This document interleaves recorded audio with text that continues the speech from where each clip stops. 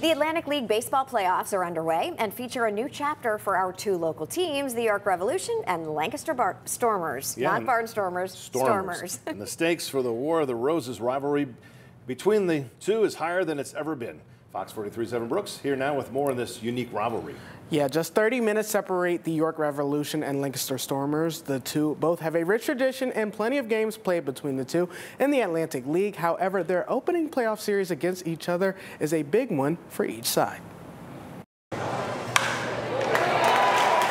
Playoff baseball is in the air. The rivalry between the York Revolution and Lancaster Stormers started back in 1906.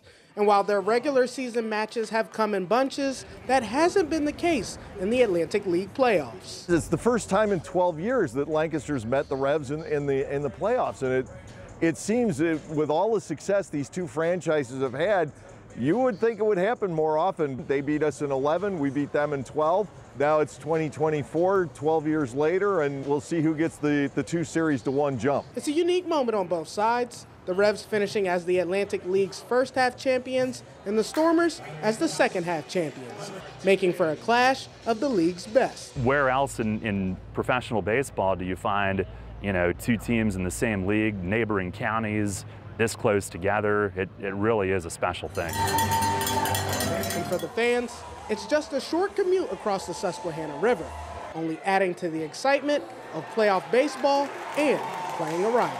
Beats going down south somewhere or up north, so yeah, to be this close, it's really a wonderful thing. I wouldn't want it any other way, especially a chance to eliminate our cross-river rival. It's always a war between them. While a best-of-5 series will decide who moves on to the championship, it's a heated series on both sides. That's a win for South Central Pennsylvania.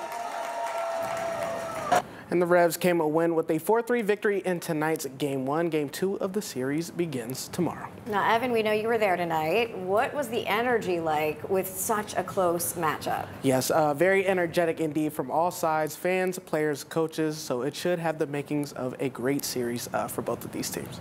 And again, Game 2 tomorrow. Evan Brooks, thank you.